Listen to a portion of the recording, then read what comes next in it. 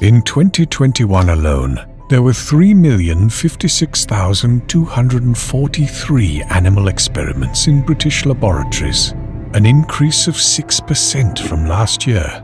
My friends and family weren't lucky enough to escape these experiments.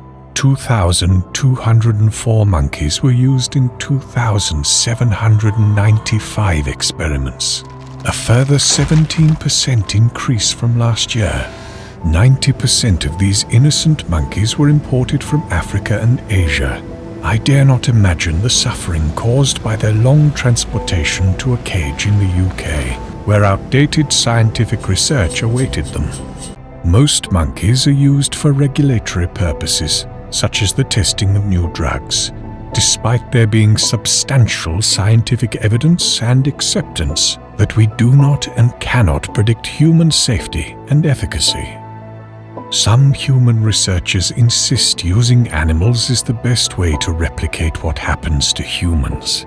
But that's not true. This current approach to medical research is failing to advance medicine, and it's failing us. All of us. Just one of many examples is the fruitless struggle to successfully treat Alzheimer's disease, where clinical trial failures have exceeded 99%. We are in a medical research emergency. We urgently need to put humans, not animals, at the heart of medical research. The weight of scientific evidence that demands this urgent shift is impossible to ignore. But all is not lost, friends. There is a more humane route to success. Animal Free Research UK is not just about voicing the problems. They are about solutions, and already there are many. A revolution of lab technology is set to replace misleading animal experiments. These include the use of new approach methodologies, or NAMs for short. Innovative new approaches such as organ on a chip and artificial intelligence that will provide the best possible chance of generating the progress that patients so urgently need. Organ on chips are small chips on which human cells are grown in 3D. These chips mirror the structure and function of human organs and blood flow on a micro scale, allowing scientists to analyze how an organ might respond to treatment in a very similar way that it would in the human body.